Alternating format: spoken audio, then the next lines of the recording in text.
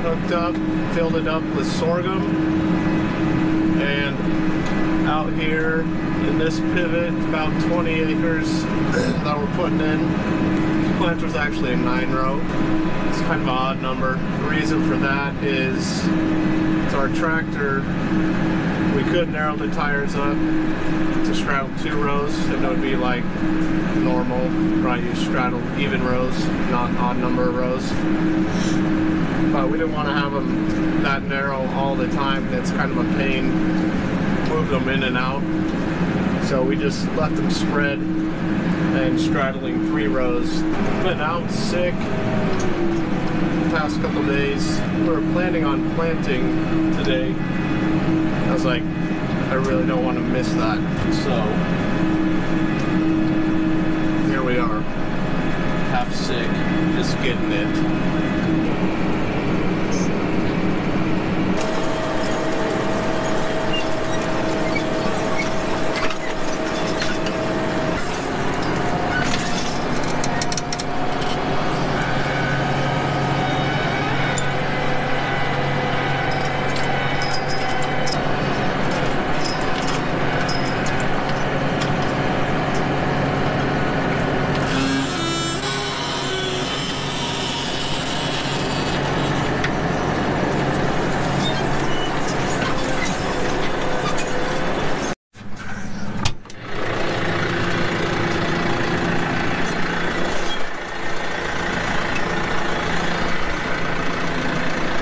We're getting pretty close to being done with this field. Just about out of seed.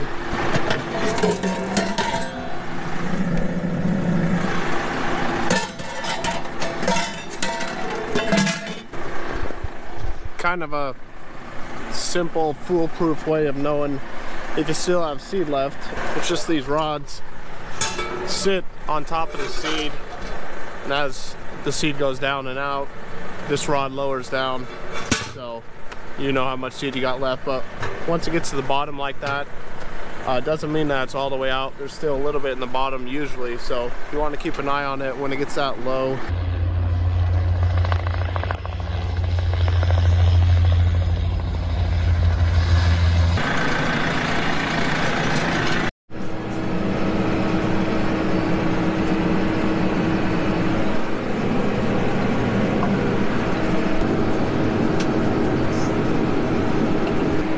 Finishing up the last pass right here.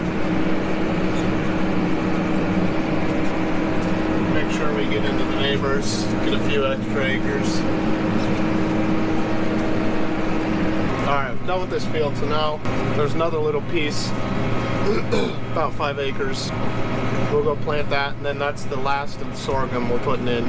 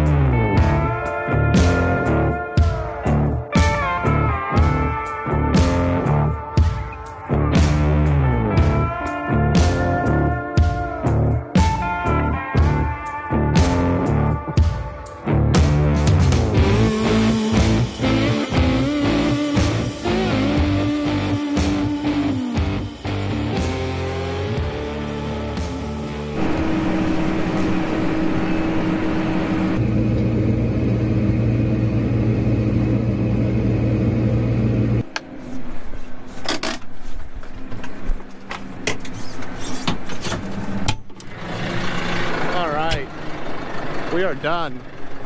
So let's fold this thing up.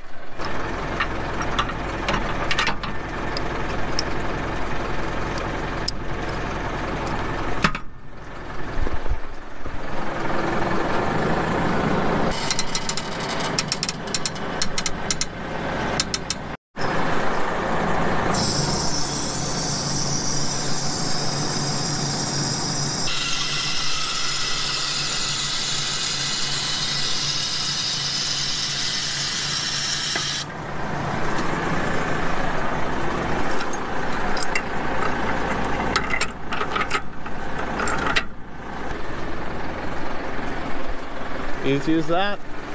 It's time to go home. Just put this one in, just in case. Or maybe not. Maybe we should let that, keep that out, and then go down the road and unfold it. Let's see what happens. Gotta watch these lines when I fold it up. Sometimes they'll get caught on something, and then they can actually pull apart or rip off.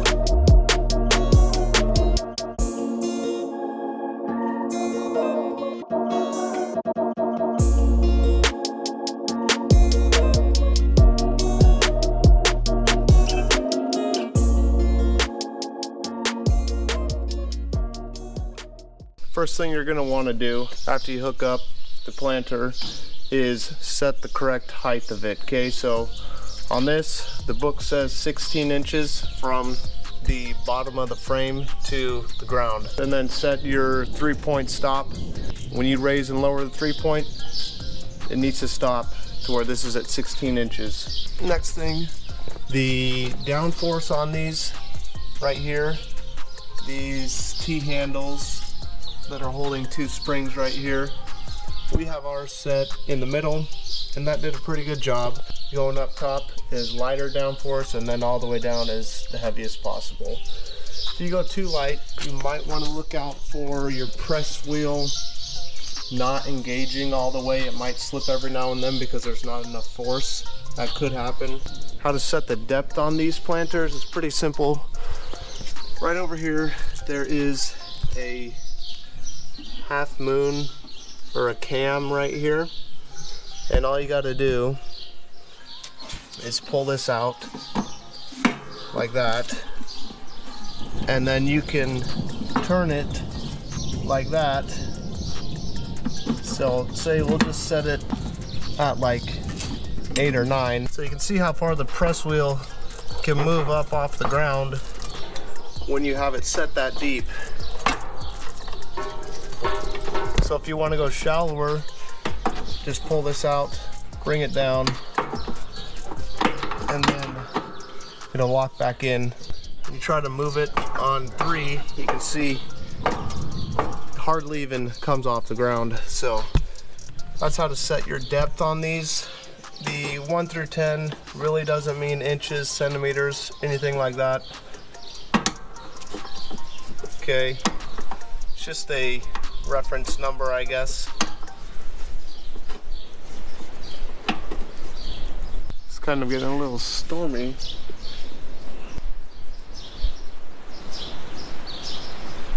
So another super important adjustment on these is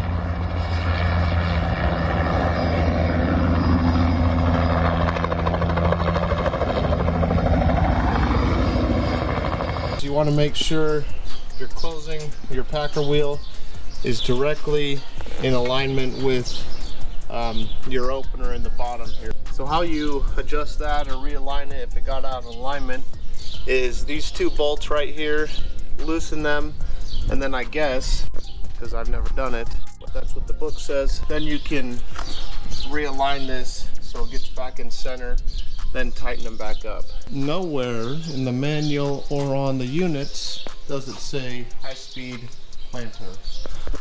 Alright, so they're ground driven, and really the slower you go with these, the better.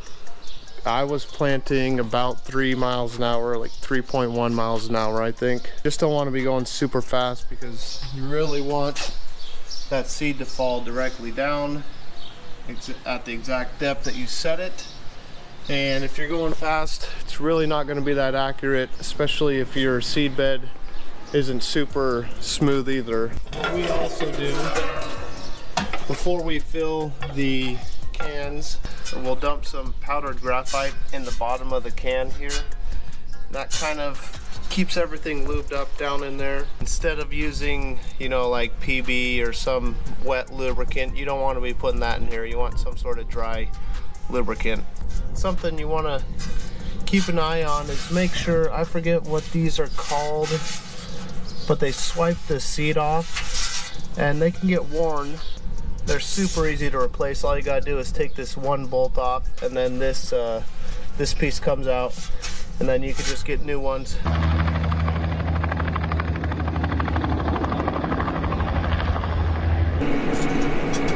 Alright, we are headed out to the north wiper, and we're going to do a light cultivation on it, take out any weeds that might have started, and then we should have a pretty decent seed bed for planting corn, probably maybe at the end of the day, but most likely tomorrow morning.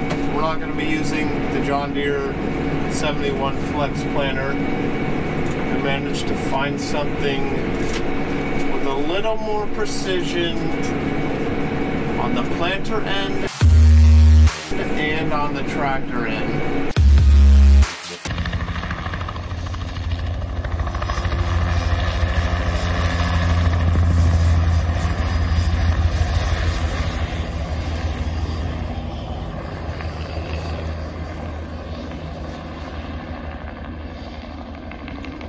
We first need to get both of these wiper pivots cultivated, and then we can go get the other planter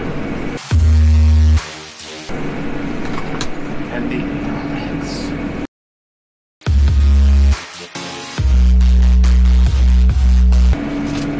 What? I didn't say that.